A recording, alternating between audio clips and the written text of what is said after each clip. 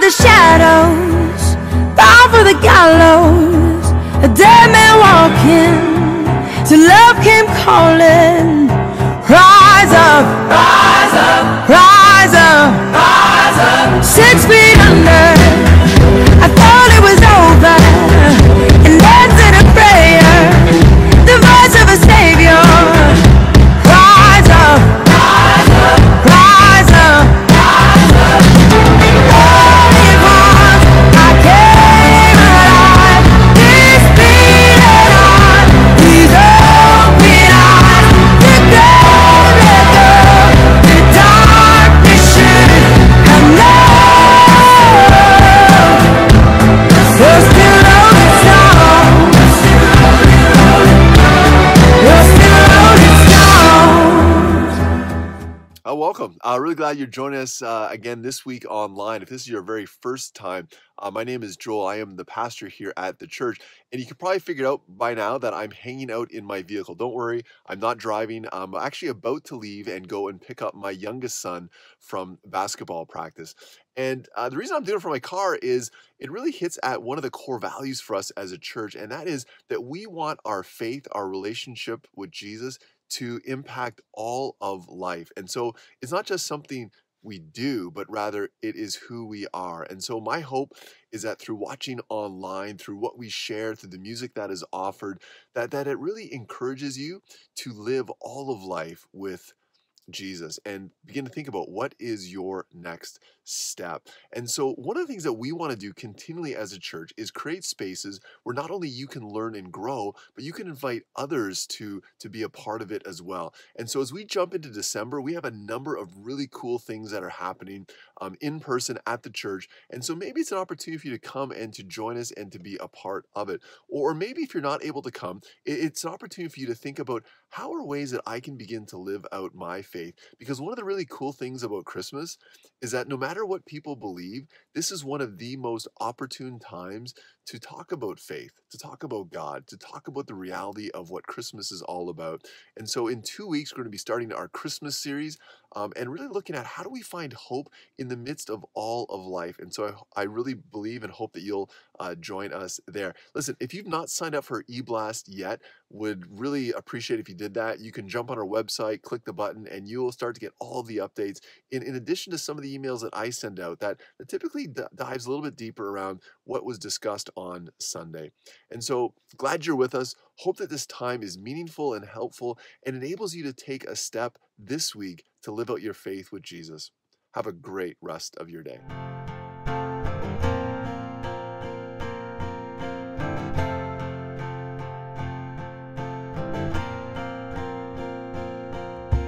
Jesus, we are here, we're here for you.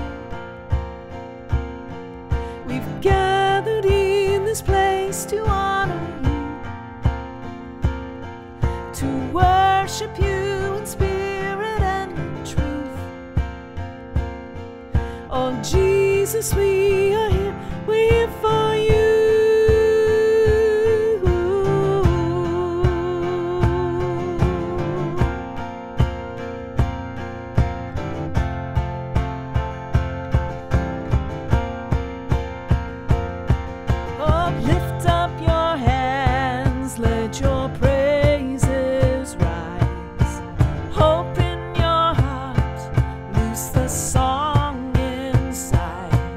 Oh, let us rejoice.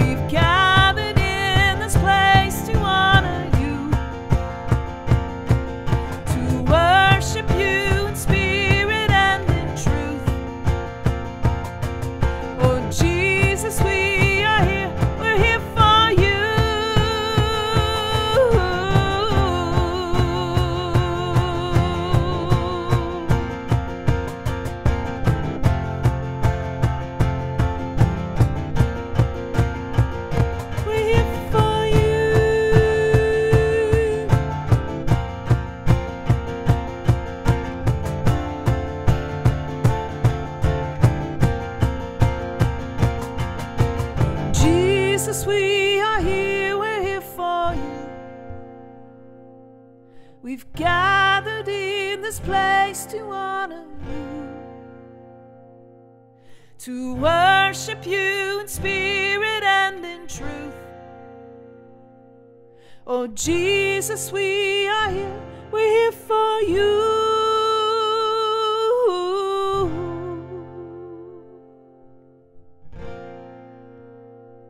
We're here for you.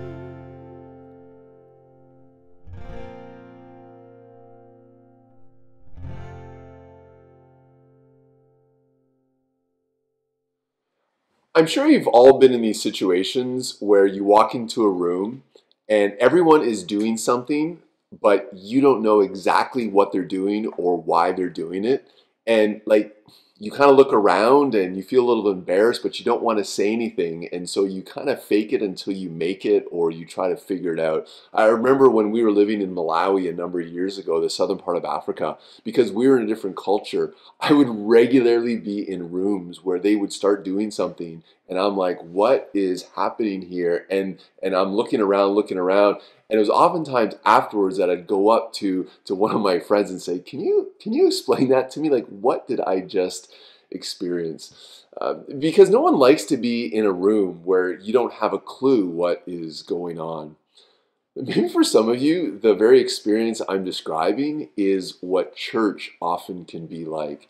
Like maybe you show up to church and there's certain things that are happening and you're looking around and it seems like everyone else knows what's going on, but you're like, I have no clue. And it seems kind of awkward. It seems kind of weird.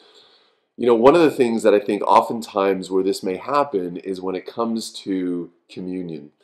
You know, in churches we take bread and we take the cup and we break it and we drink it and we talk about Jesus and his life, his death, his resurrection. And maybe for some of you, you are like, I have no idea what that's all about. I mean, there's different words. I go to different churches and some call it communion, some call it the Lord's Supper, others call it the Eucharist. Like what exactly is the deal? Is it just one of these kind of Christian religious rituals that we go through? Like, is there any meaning? For some of you, you could be like, no. Like, celebrating communion, breaking bread, drinking from this cup is profoundly meaningful for me.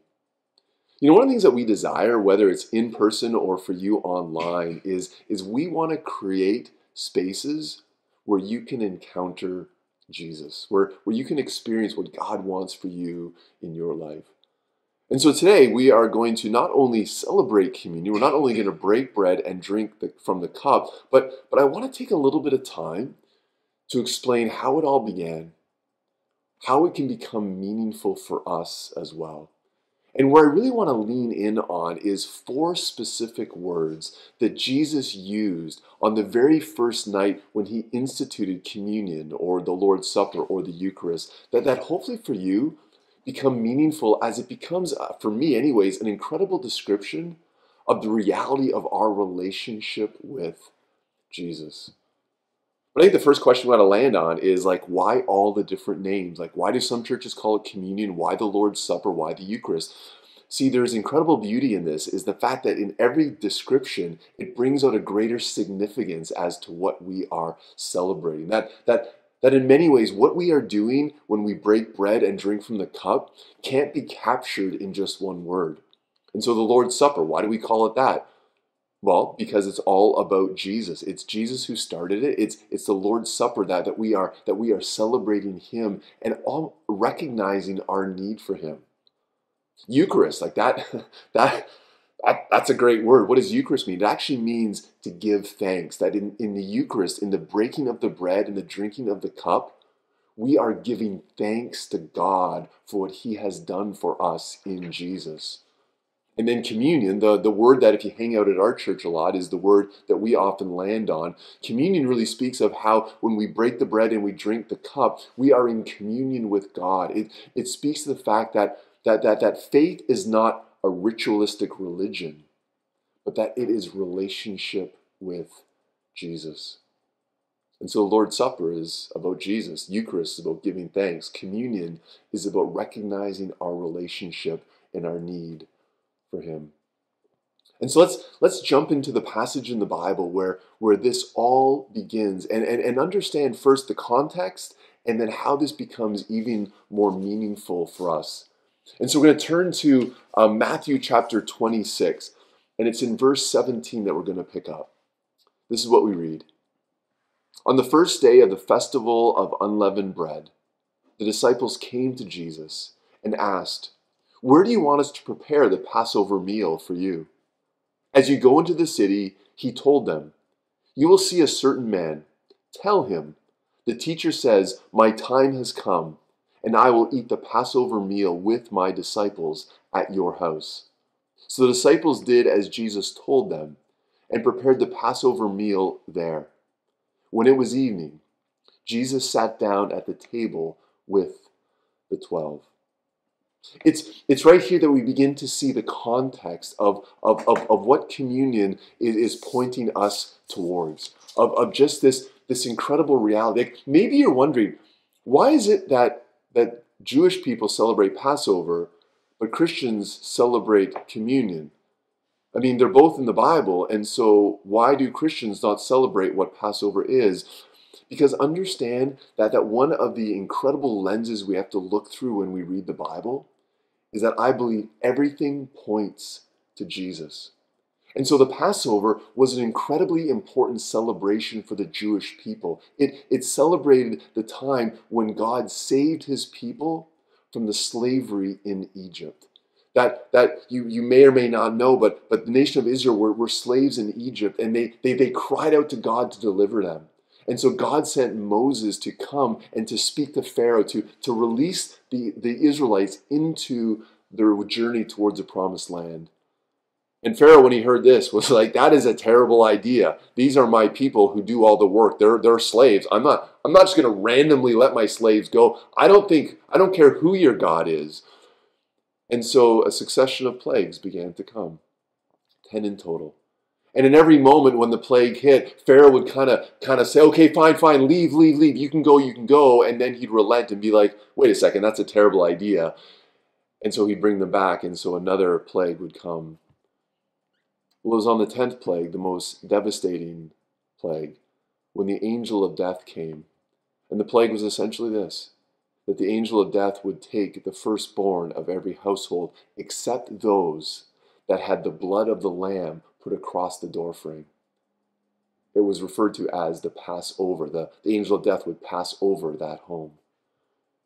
And it was on that night that God's people were released, were saved from the bondage of slavery. And so what did the Jewish people do? Every single year, they would have a feast of celebration. Now, why was it called the Feast of Unleavened Bread? Because they knew that in that moment they were going to have to leave quickly. And so they couldn't allow the bread to rise. And so it was unleavened. And so when they would come and they'd celebrate Passover, they would remember and recognize again what God had done for them, how God had saved them from the bondage of slavery. So don't think for a moment that this was coincidence, that Jesus, on the night when he was about to celebrate the Passover with his disciples, Jesus used this as a moment to point to something even greater, a new covenant. You see, in the Old Testament, God had a covenant with his people, which was celebrated through Passover, but Jesus was about to say, something greater is about to happen. And as we continue to read, we see what it was. Verse 26, as they were eating, Jesus took some bread and blessed it. Then he broke it in pieces and gave it to the disciples, saying, "Take this and eat it, for this is my body." And he took a cup of wine and gave thanks to God for it. He gave it to them and said, "Each of you drink from it, for this is my blood, which confirms the covenant between God and his people. It is poured out as a sacrifice to forgive the sins of many." Understand that when the disciples were there that first night, I have to assume that they were kind of in that room thinking, we have no idea what Jesus is doing or what Jesus is talking about. Why? Because Jesus was foretelling something that was about to happen. He was taking the Passover and saying, this symbolizes what God had done in your past, how God had saved you from the bondage of slavery. I am about to do something even greater. That through my death, through the breaking of my body and the pouring out of my blood, I am going to save you from the bondage of sin. Why do we as Christians not celebrate Passover? We recognize and we give thanks for what God has done in the past, but it's in communion, the Eucharist, the Lord's table, that we celebrate how Jesus has saved us from the bondage of sin. So why do we use things like bread and of the cup? Like what is this all about? Because we don't just want to simply talk about it. So often we see in the Bible how symbols are used to speak to an even greater reality. I mean, we do this in our lives, don't we? I mean, for example, those of you that are married, you oftentimes put a wedding ring on your finger. Like what? Why do you do it? It's not like the ring is like the reality of, well, if I take it off, I'm no longer married. I put it on, I'm married again. No, no, no. It speaks to a greater reality. It speaks to your covenant, your commitment to your spouse. In the very same way, we take bread and we take the cup, and they become symbols of the significance of who Jesus is and what he has done. So that's a great history lesson. You can go away and maybe hang out in a church and be like, okay, now I understand more and more what communion is all about, why they call it the Lord's Supper, what Eucharist means. But that wouldn't be good enough because we want to make it personal. And so as we're about to do, we're going to celebrate this together, but I want to return to the 4 words that Jesus used to describe his actions with the bread as a means of hopefully making communion even more meaningful. I first heard this described by a Catholic priest by the name of Henry Nouwen, and it has stuck with me that now when I come to the Lord's table, I think of these 4 words. So what are they? They are took, blessed, broke, and gave. Jesus said he took the bread. He blessed the bread. He broke the bread. Then he gave the bread. How does this become more meaningful? When I think of the word Jesus took, for me it describes how God has chosen us. You know, so much of this world, whether you're young on the playground trying to get chosen for a team or you're trying to create an identity, it's almost like you are having to prove yourself that you are chosen based on your worth, based on your accomplishments. That's not what God has done in Jesus. When God has chosen us, it's not because of who we are, it's not because of what we have done, it's because of his immense love for us. You see, Christianity is not a prove-it religion. It's a grace-filled religion, that relationship that we are chosen by God. Jesus literally took hold of us. Perhaps you're familiar with that well-known hymn, Amazing Grace, that saved a wretch like me. Like, what kind of language is that? That's the language of God taking us, God choosing us. But after Jesus took the bread, he then blessed the bread. Blessing is one of those well-worn words, right? We talk about how we are blessed, but do we actually take time to think about what does that mean? For me, my understanding of blessing is this sense of contentment in our relationship with God. And it's in communion that we start to realize and to think of the many ways that we have been blessed by God. Given things by God that we don't even deserve on our own. But then Jesus took, and after he blessed, he broke. Understand that Jesus broke the bread, not just to distribute it to others, but it became a powerful symbol of how Jesus would break his body for our benefit. In the same way, Jesus then took the cup and it says, as my blood is poured out, like it is symbolic, it is representative of all that Jesus has done for us. That the love of Jesus is not just simply seen in sentimental emotions, but it's a sacrifice, it's a commitment. I mean, I mean, why has the cross become the symbol for us as followers of Jesus? Because it speaks to this commitment of how Jesus has broken his body for us. And then we read the final word, gave. That after Jesus took, after he blessed, after he broke, he gave. This for me symbolizes our response now to what Jesus has done for us. That in the same way that Jesus has come to serve us, we are called to serve others. See, understand that Christianity is front-loaded. It's all about what God has done for us, so that then our lives are now not in an attempt to make God love us, to have God choose us, to have God bless us, but rather we have already received everything in Jesus. So our life now becomes a response to what Jesus has already done. As we celebrate communion, the Lord's Supper, Eucharist, this is the story of God's great love for us in Jesus. And so as we celebrate, perhaps there is one of these words that you just want to reflect upon. That how you have been chosen by God, the creator of the universe, has chosen you. He has blessed you. He has willingly broken himself for you, so that you can then be given to the benefit of others.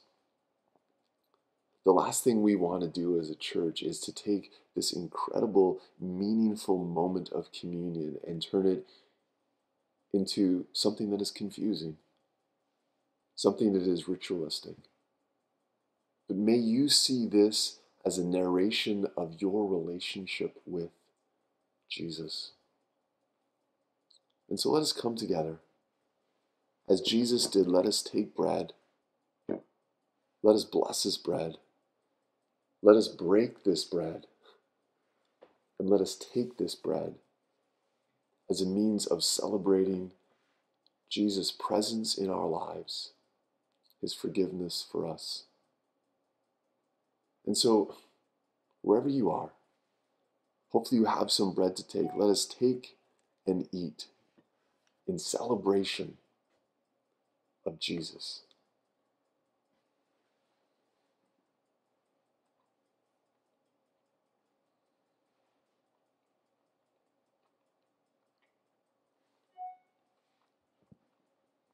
In the very same way, let us take this cup.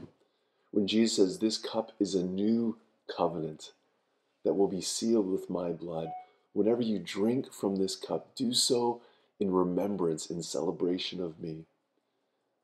And so as we drink from this cup, may you remember how you are blessed because Jesus broke his body for you, for me.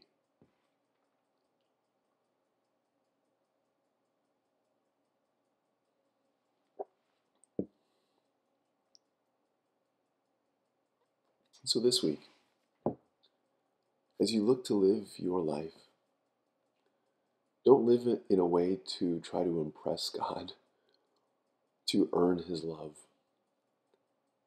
Rest in the fact that you have been chosen. You are blessed. That the creator of this universe has broken his body so that we can be freed from the forgiveness of sins. And so what is our response? We receive these blessings. We receive this goodness so that we can then be a blessing to others. So this week, don't look at your actions as a means of impressing God, but as a way of giving thanks for his love for you. Let me pray as we conclude. And so, Lord Jesus, we give thanks for all that you have done. We give thanks for your incredible sacrifice upon the cross, that because of your death, because of your resurrection, we are forgiven. We live with this hope of eternal life. And so, Lord Jesus, we pray that we would go from here in a way that lives a life that loves others as you have loved us. And so we ask all this, Jesus, In your name. Amen.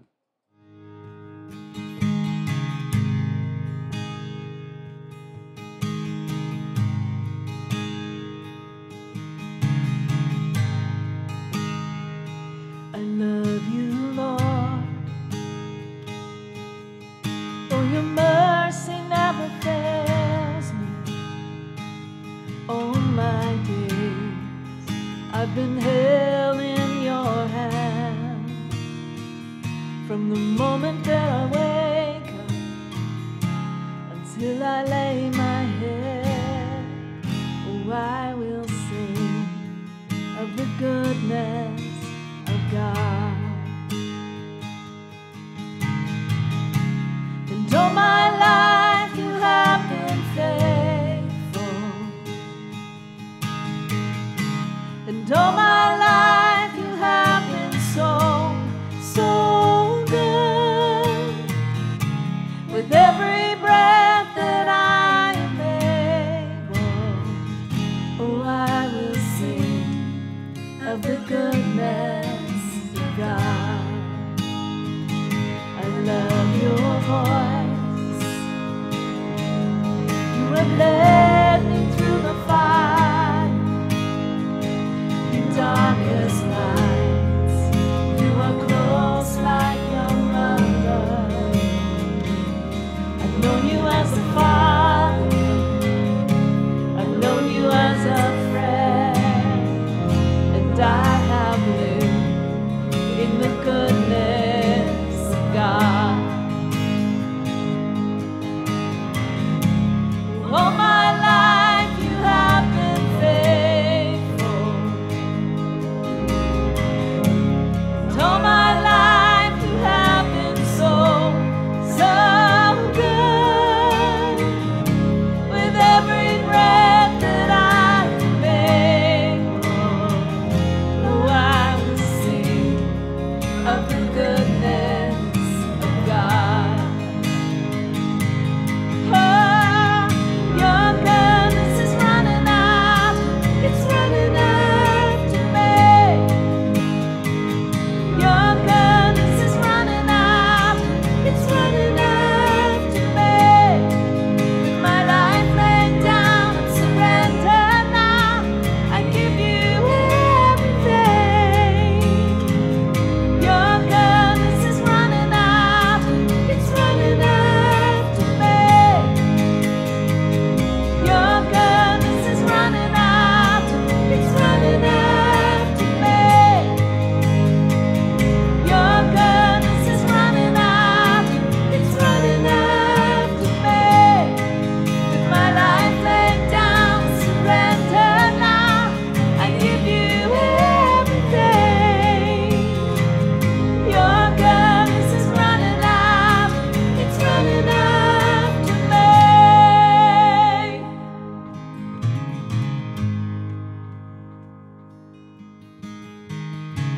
And all my life you have been faithful, and all my